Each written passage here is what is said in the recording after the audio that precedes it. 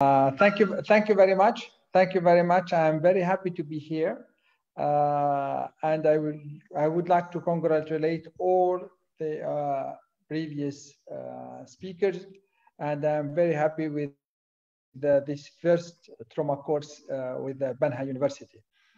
I have chosen this talk about the personality or philosophy of treating fracture just to explain the basis that should have every resident before treating any fracture. And the objective is... May you please, sir, full screen, sir? Full screen, sir, please. Yes, yes, sir. Thank you.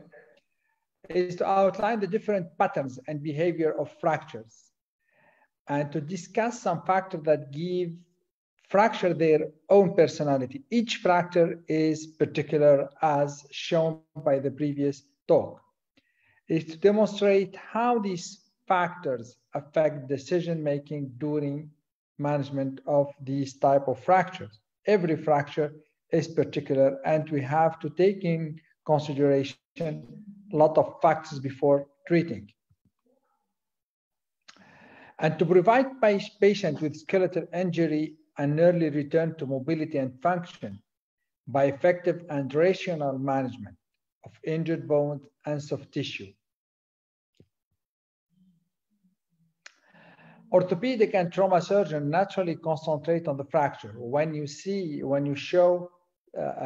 are in a meeting and you wanted to have an idea about how to treat any type of fractures, most of orthopedic surgeons, or mainly young surgeons mainly, are concentrated on the type of fracture.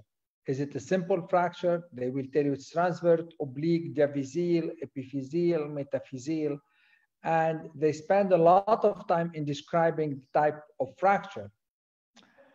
And looking at x-rays and diagnosing the fracture pattern is not good enough for decision-making and management.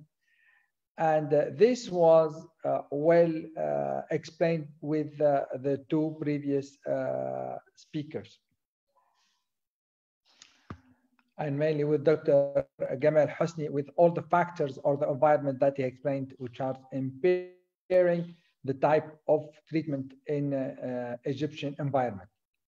Other factors may dominate the decision-making in the management of some particular fractures. This is not only the type of fracture, but the other factors that may dominate the decision-making in the management of some particular fracture. For proper treatment, and we need a planning of treating every fracture. And we have to consider multiple factors.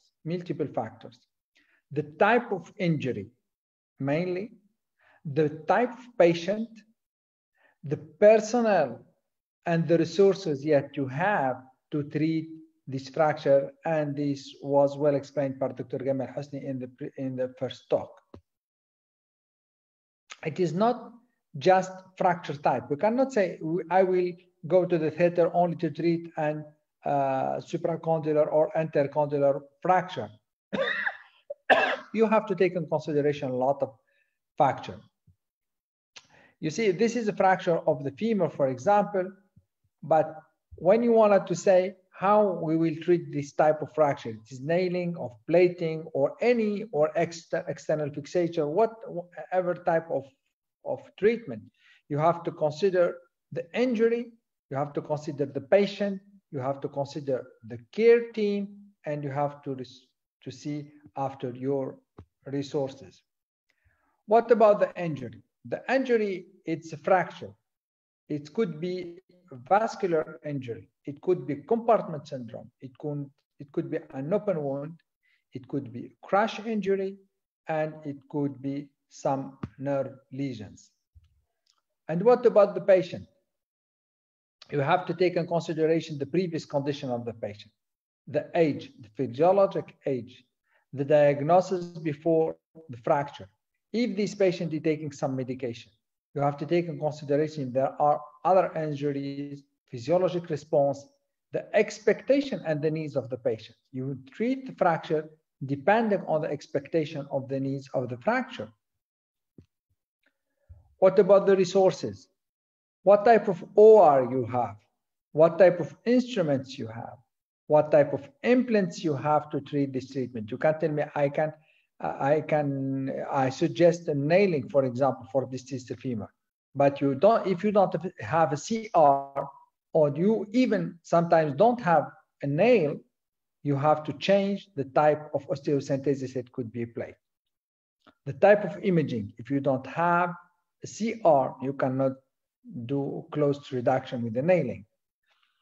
ICU, and if you have priority of other patients. The care team, the surgeon.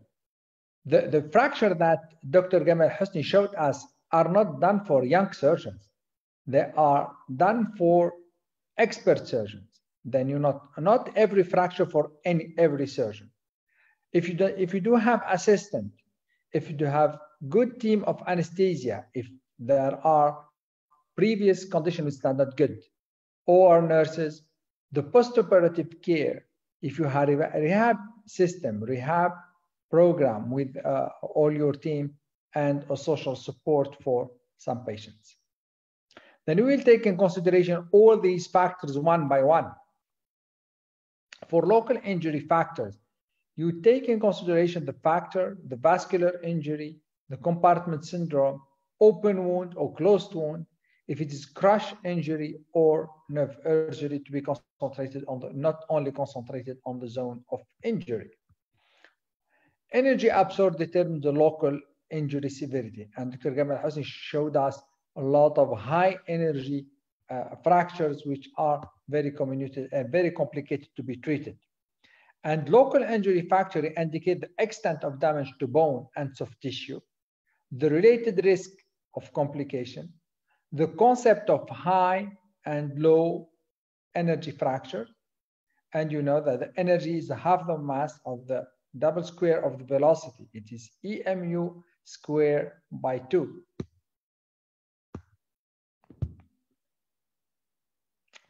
What about high energy, low energy? These are two types of tibial fracture. But you see there is gas on the X-ray, which is on the left, and the treatment is very different between the first and the second one regarding the energy. It is the same thing for this type of fracture. High energy versus low energy of fracture. High energy fractures are very complicated to be treated. And you have to take in consideration the site where the fracture had been done, and all these type of contact gives the contamination of the site of the fracture and give you to change the type of treatment and medication that you have to give in postoperative period or perioperative treatment.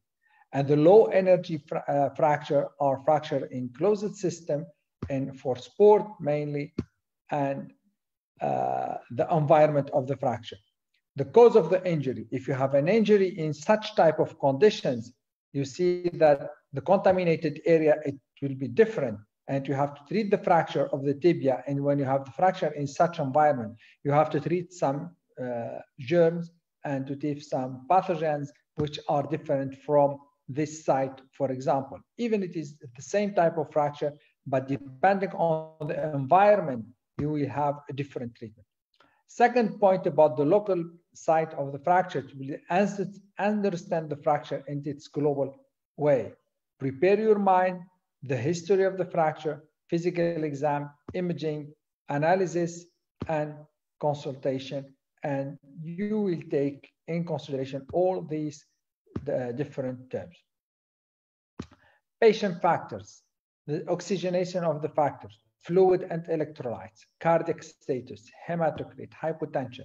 Then the physiological response of the patient to the injury is very important to be in consideration.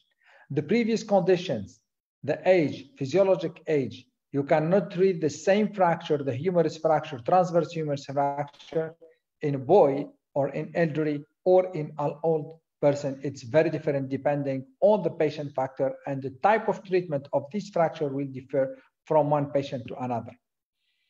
And the previous condition, the age, but the associated diseases, diabetes, osteoporosis, paralysis, obesity, etc.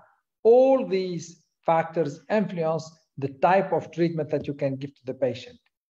the previous condition, the diseases, physiological age, and mainly the diseases including obesity, psychological, medication, drugs, alcohol, tobacco.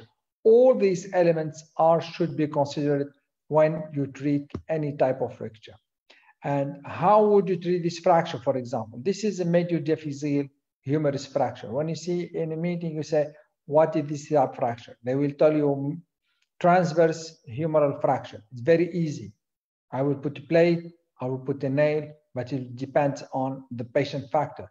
It is not the same treatment if the same patient is obese. If you have a sumo like that, how do you treat it? Would you put a plate? Would you put a nail? How do you set up your patient? Do you have the resources? In the OR, do you have the resources to have this patient on a table, to put a plate or to put a nail? These are all these factors that you have to take in consideration in treating such type of fracture. How do you treat this fracture too? This is proximal femur, and this is different. When you have the proximal femur in very obese patient, it will be very difficult how to set up in the OR, and you should have a traction table. Then different people have different expectations and have different preferences in treating their fracture. Other injury, soft tissue injury, could be much more important than bone injury. Bone is nothing with soft tissue. Bone is nothing without soft tissue. Patient factor, other injuries, other body systems, head injury, chest injury, abdominal injury, other lip and pelvic injury, and the multiply injured patient, you have to take in consideration all this time. Multiple injured patient, injury severity scores more than 16, life before limb and limb before fracture. Then life before limb and limb before fracture. Multiply injured patient, life ATLS, the limb, arterial repair, fasciotomy if there is a risk of compartment syndrome, and then we treat the fracture. Debride open wounds, reduce and stabilize. Damage control orthopedic. It's limited or temporary orthopedic care to minimize harm in unstable patient. Shock, coagulopathy, brain injury. For example, external fixation, limited nailing, wound debridement and irrigation, reduction of dislocation, fasciotomy or compartment syndrome. All these things should be, all these items should be taken in consideration in multiple injured patients and to take in control, damage control in orthopedic. When you decide to treat one fracture, you should to take in consideration the resources, available resources that you have, types, size available, and they are sterile, complete or not complete, and mainly how to use them. Don't go to the OR if you are not familiar with some resources or a technique that you are not familiar with. The equipment available, now how to use. You need the CR. To do a knee nailing, you have to have a CR. Then in summary, attention to fracture is important when planning and management. When you plan to treat any fracture, you have to pay attention to how to plan it. Other factors can significantly influence management of the skeletally injured patient, injury factors, patient factors, young, sport, or any have different expectation from elderly people. The resources that you have, take in consideration the resources that you have before treating any fracture, and you have, if you have the ability to treat them. Healthcare team factors are very important too. You need a team to treat a complex fracture. Then a summary. The personality of fracture is decided by the injury, the patient, the care team, and the resources. All these items affect the management and the plan how to treat any fracture. Thank you very much. Thank you very much for inviting me for such one.